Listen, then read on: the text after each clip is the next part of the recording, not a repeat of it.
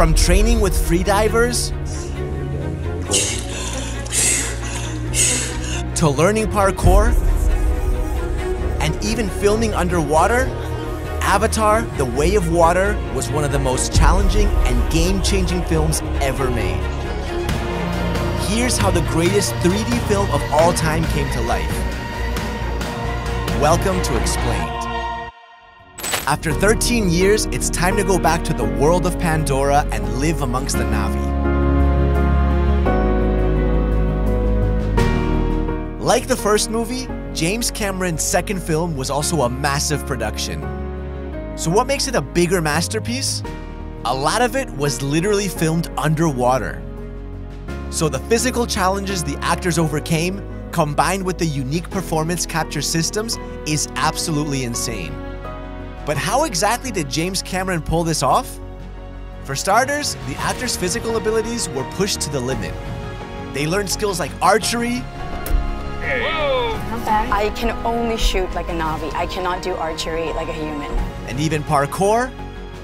And this, which was particularly difficult for actors like 71-year-old Sigourney Weaver, who plays a teenager. All the diving and the parkour and all those things, I was determined that I could do everything everyone else could. But the most challenging was filming entire scenes underwater.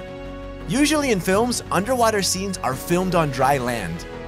Remember this scene from the first Avatar film, where a Thanator chases Jake over a waterfall?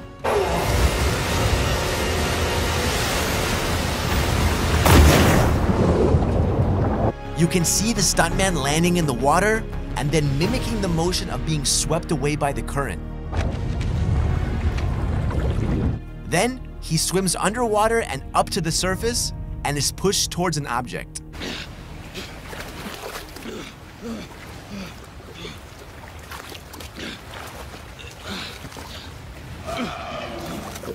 While this technique may have worked for a short scene, Cameron had to find a more natural way to film longer underwater scenes in Avatar 2. The way of water connects all things. So he literally had the cast train with freedivers in Hawaii for months. They learned special techniques to hold their breath for several minutes and stay calm. We did work with world-renowned free divers that train Navy SEALs. He gets us in a meditative state, and he helps us lower our heart rate. He helps us learn how to, through breathing techniques, like put a lot more oxygen into our bloodstream and eliminate a lot more, carbon dioxide, so that we can sustain our breath. But the natural urge to breathe can be strong. So Kirk Crack, a highly skilled diving professional and coach, taught them how to distract themselves if that happened. When the desire to breathe comes, he called it the dirty villain. And you ignore the dirty villain, you go, ha, you, go away. And then you try to do all these mind games, like I used to paint myself blue, pretend, and then I'd sing Speed Bunny Boat, like a, bird on the wing, and anything you can do to keep from thinking about, I really want to breathe. In fact, some of the actors set records on set, with Sigourney Weaver doing a breath hold for 6.5 minutes and Kate Winslet holding her breath for 7 minutes and 15 seconds. Here we go.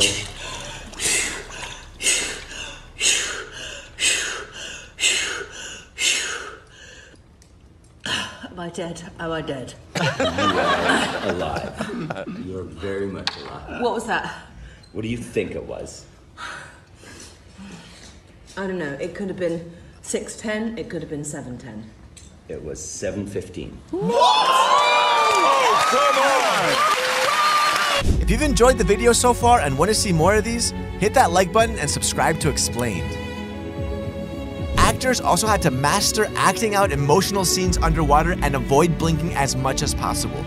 And this wasn't an easy trick either. Your movements are very, very different underwater. So rather than sort of sculling all the time or desperately trying to kick your legs to sort of stay in one place, finding that serenity and that calm, that's another thing. So there's all of that to take care of first. What Jim asked us to do, which was, I thought, hard, was when you're underneath the water, you can't go, you have to pretend you're so happy, you have to go.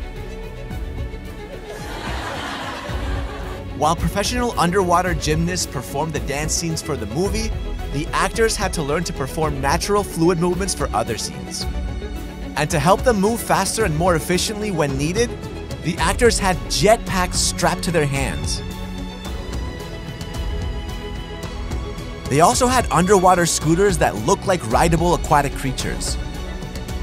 They called me and because they had these creatures and stuff underwater, and they wanted to make the creatures move. And I had these underwater scooters. I did a movie for Bethany Hamilton, and I turned it into a shark. So the Avatar, when it first started out, they rented a bunch of my underwater scooters, which go like 20 knots or 18 knots underwater really fast, and you can jump out of the water like a dolphin.